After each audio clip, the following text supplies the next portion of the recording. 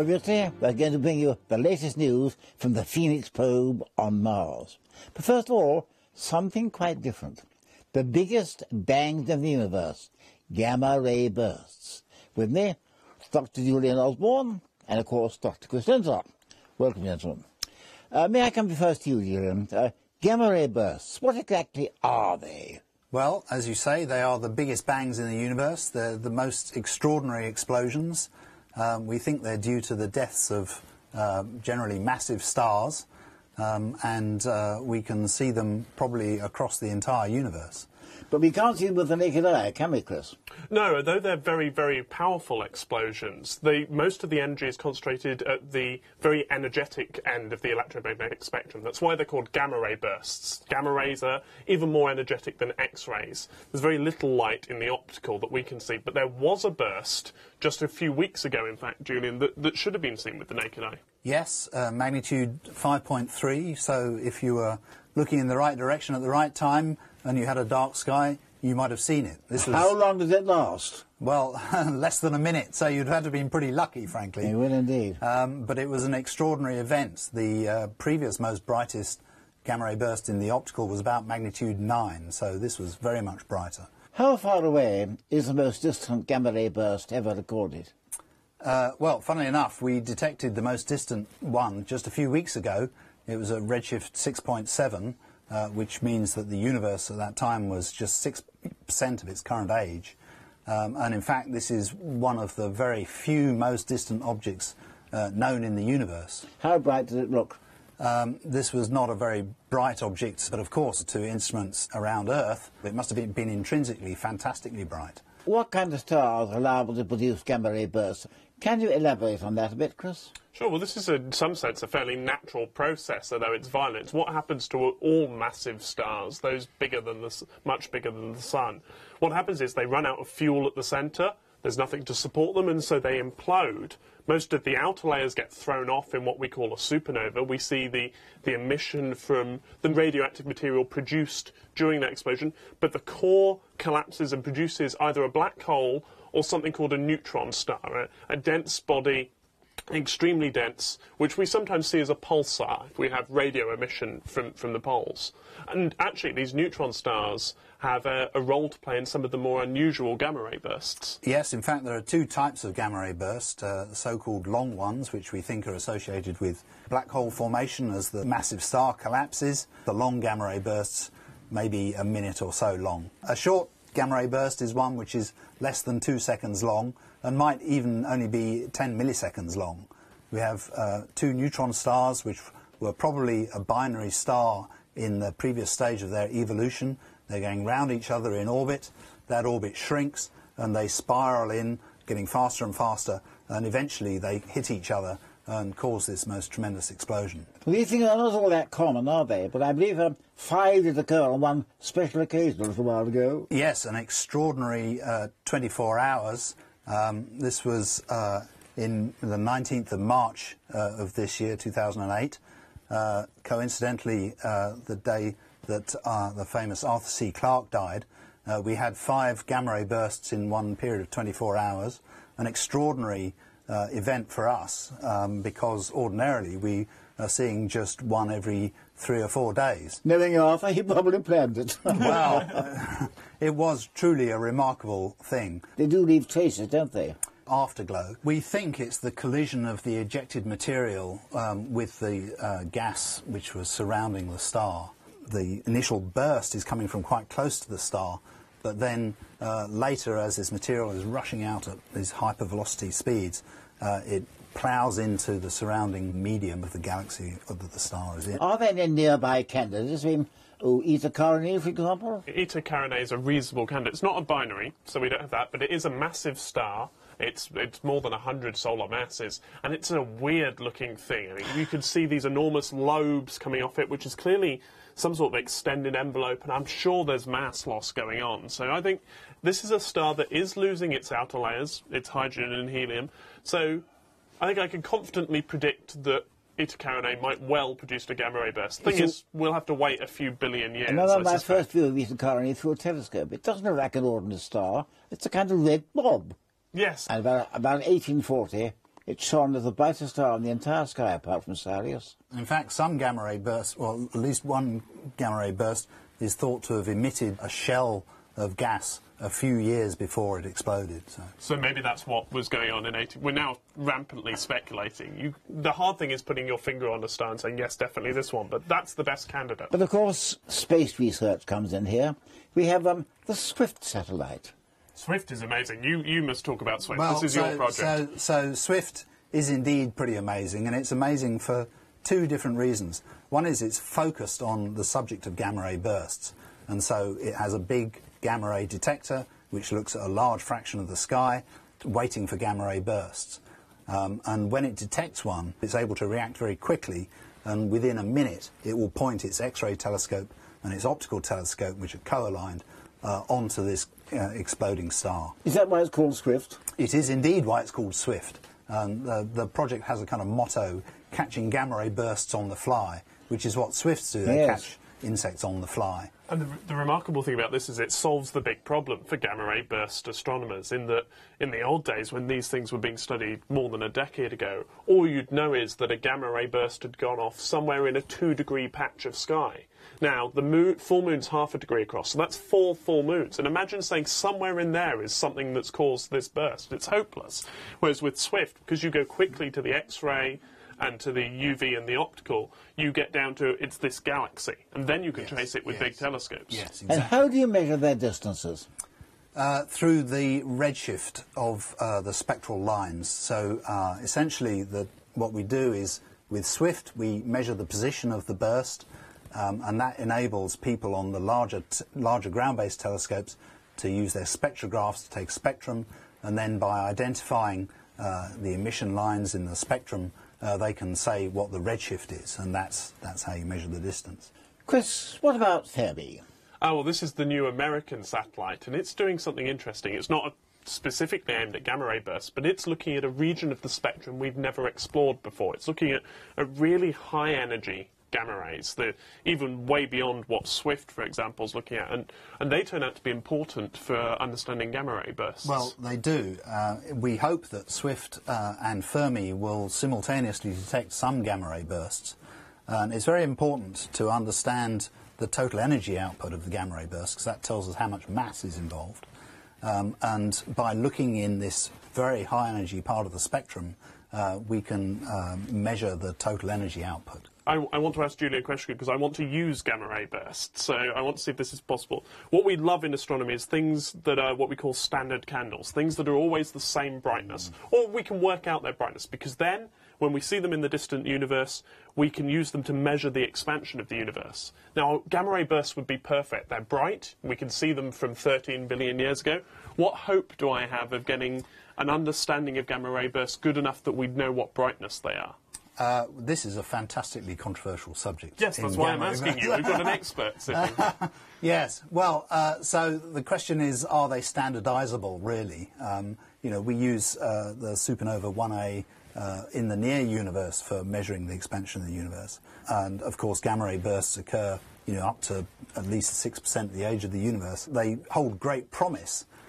People are working very hard to understand the relationships between the energy they emit and their spectra, to try to work out if that relationship really stands up. There are plenty of people who think it does. There are plenty of people who think it doesn't. Well, I wonder. Certainly we're going to learn a lot more in the foreseeable future. Julian, Chris, thank you very much. We can't usually see gamma ray bursts with the naked eye, and we certainly can see supernovae if they go off, but telescopically we can see what's left of supernovae, and one of these is the famous Crab Nebula. Out in the garden, Pete Lawrence is waiting for us to show us a supernova remnant, so out to Pete.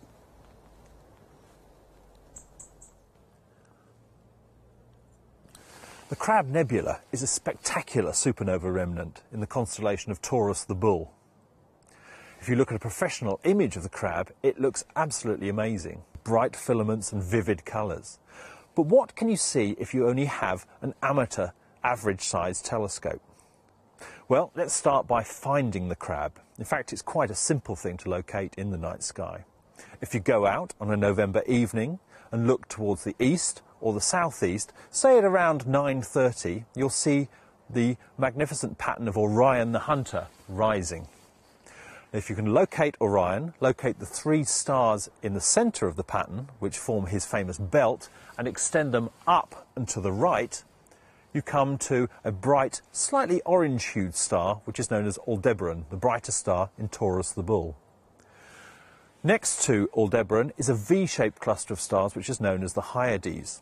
Now, if you extend the arms of the Hyades across to the left, you eventually come to 2 third-magnitude stars, which mark the tips of the bull's horns. And it's the bottom, or southern tip, which is marked by the star Zeta Tauri, which is the key to locating the Crab Nebula.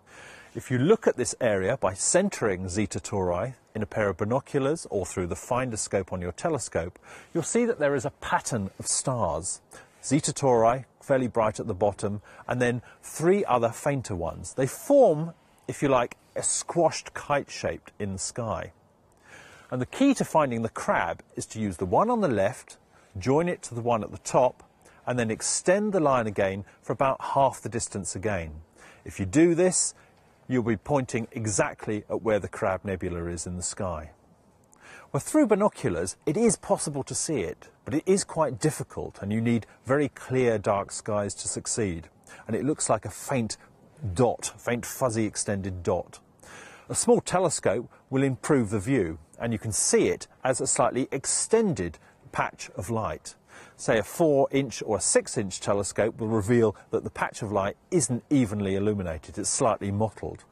If you want to see the incredible detail which is in the nebula, you have to go to a much larger telescope, say a 16-inch. So what is the Crab Nebula, and where has it come from? Well, the Crab Nebula is a supernova, or is the remnant of a supernova explosion, which was observed about 1,000 years ago. The Chinese and Arabian astronomers of the day observed a new star in the night sky. In fact, this was no ordinary star. It was incredibly bright compared to the average stars that they could see. It was estimated to be about magnitude -6, which makes it 4 times brighter than Venus. In fact, it was so bright that it could be viewed during the day, and it was observed for 23 days consecutively in broad daylight. In 1844, the Earl of Rosse, using his huge 72-inch reflecting telescope, known as the Leviathan of Parsonstown, observed it and sketched it. And his sketch resembled a crab, and that's where it got its nickname from, the Crab Nebula, the name we know it by today. Pete, thank you very much. And now, back to Phoenix on the surface of Mars. Chris Seminova in Arizona to bring us the latest news. If I want to find out how this magnificent desert landscape formed, I can study the rocks that make up the mountains. I can pick up soil and look at how it behaves. If I want to do the same for the vast northern plains of Mars, I have to go there. And that's what the Phoenix spacecraft has done.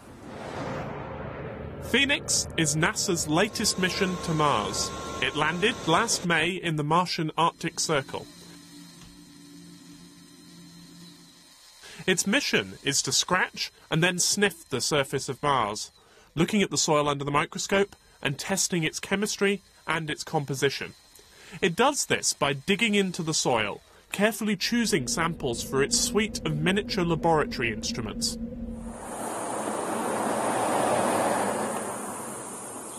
Phoenix Mission Control is here in Tucson. The Sky at Night last visited in June, when Phoenix had been on Mars for a month. The whole place was buzzing with scientists dashing to get a hold of the latest results and the latest images, and then arguing over them. Oh, that's a steep back wall, isn't it? Oh yeah. And that really did go. That really did dig in at the front there. 100 days have passed on Mars since I was last here, and things have changed somewhat. What was a bustling control centre has become an oasis of calm. But meanwhile, on the red planet, Phoenix still has work to do. Mars has become a harsher place since then, too. The long days of an Arctic summer are gone, and now Phoenix has to endure the onset of the Martian winter. Enemy sequence initiated. Peter Smith has led the mission since its conception 6 years ago, and it's been quite a journey. Well, how's Phoenix? Phoenix is doing well, and I'm a little bit surprised it's beyond its warranty. Its warranty was 3 months. We didn't expect it to die after 3 months, but it's gone on, and the spacecraft shows no sign of any aging. So we think it's there all the way to the end when winter sets in.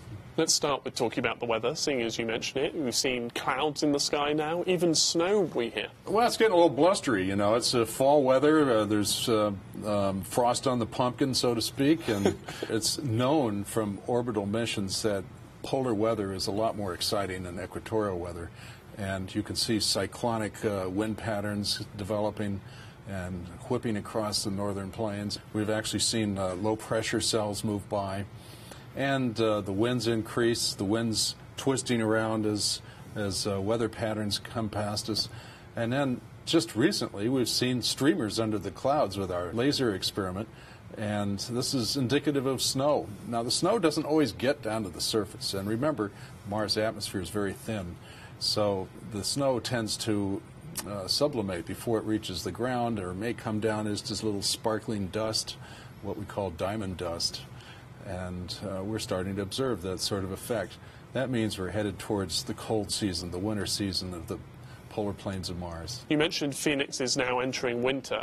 How bad is it going to get? Well, the temperature's been dropping. During the summer, the high temperature in the warmest part of day was maybe minus 20 degrees centigrade.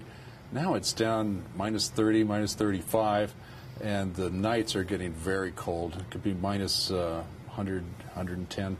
And it's headed down to minus 130. That'll be the temperature throughout the entire day in the winter, minus 130. We have this wonderful view of the landing site. What have you seen, and what did you expect? Well, it's similar to what we expected from the pictures from orbit. It's a landscape that's modeled by the expansion and contraction of ice. And this happens through the seasons, and the ice tends to buckle under those pressures. And so we see a surface that ripples out towards the horizon. And these are called polygonal or pattern ground features. And we are fortunate enough, and this is where we didn't expect this to happen, is that we can actually reach to the center and to the troughs between these mounded features on the terrain. So we look at two different types of landform, and we're digging right now down to the surface, and we're going to expose ice across one of these hillocks and through the trough, and that'll tell us a lot about how ice forms in these plains. We keep talking about ice. Can we be absolutely sure it's water ice? We are positive. We have actually scraped up some chunks and put it into our TIGA instrument, which has a mass spectrometer, so we can boil off the water from the ice and actually measure the mass of the individual particles. And of course it's oxygen plus 2 hydrogens, mass of 18. We see it directly. Some 4 billion years ago, Mars was a planet covered in water. And it's the presence of that water, albeit locked up in ice beneath the surface, that drew the Phoenix team to this part of Mars. Previous missions, like the rovers Spirit and Opportunity, have found evidence of minerals that can only have formed in the presence of liquid water. Their results suggested that the ancient seas of Mars were acidic, and so Phoenix's team were expecting more of the same from their part of Mars. Instead of acids, though, they found alkaline soil. We have, of course, read the papers from the rover missions, and they were very adamant that what we might expect to find on Mars, a typical Mars surface, would be sulfate-rich. And so we designed some of our instruments to handle even large amounts of sulfates. And we have not been able to prove the existence of any sulfates so far. And it turns out that the story of the alkalinity, the pH being around 8, 8.5, somewhere in that range, is governed by the calcium carbonate that we've discovered in the soil. This is on the Earth we call it limestone, or sometimes chalk. I mean, after all, the cliffs of Dover are chalk. That's calcium carbonate. And that's what we're seeing. So if you remember your chemistry, carbonate is a buffer. In other words, if you try and change the pH away from 8 to 8.5, it resists it. That's why you take antacids and you use calcium carbonate. It reduces the acidity. And so if the soil tries to push itself away from alkaline type of soil, the calcium carbonate brings it back. The Phoenix landing site bears the scars of recent history. There's a nearby fresh-looking meteorite crater and even a volcano. My suspicion is, and that's what it is at the moment, is that we are still on the flanks of a volcano, and the flanks are formed by the ash falling down from the volcano. And so the soils are not ancient soils, because this is the most recent part of the volcano, is the distant flank. So this is not a 3,000 or 4,000 million year old surface. It's fairly recent. So when we see that the soils are modified by water and have formed calcium carbonate and perhaps clay or phyllosilicate, another word for various types of clay, then it's most likely it happened recently. It could have been caused by the impact into this terrain. Right, if you've got ice and you slam a meteor into it. You slam a meteor into it, it's like a nuclear weapon has been exploded. So you're going to send steam shooting out into the atmosphere from the ice under the surface. It's going to interact with the CO2, the carbon dioxide atmosphere. You could form carbonate in that process. But still, that's recent. This isn't the ancient materials that the rovers are seeing. The heart of Mission Control is home to a life-sized, working replica of Phoenix. It's here that the team come to experiment, rather than taking risks with the real thing. We've arrived at a dramatic moment. This is where the team simulate what's happening on Mars, and right now the entrance to one of the instruments has been blocked by a pile of soil left over from a previous delivery attempt. The team are trying to work out how to use the robotic arm to scrape off that soil, a simple enough task on Earth, but much harder when your spacecraft is 200 million miles away. Rick and his team are working with scientists based in California at the Jet Propulsion Laboratory.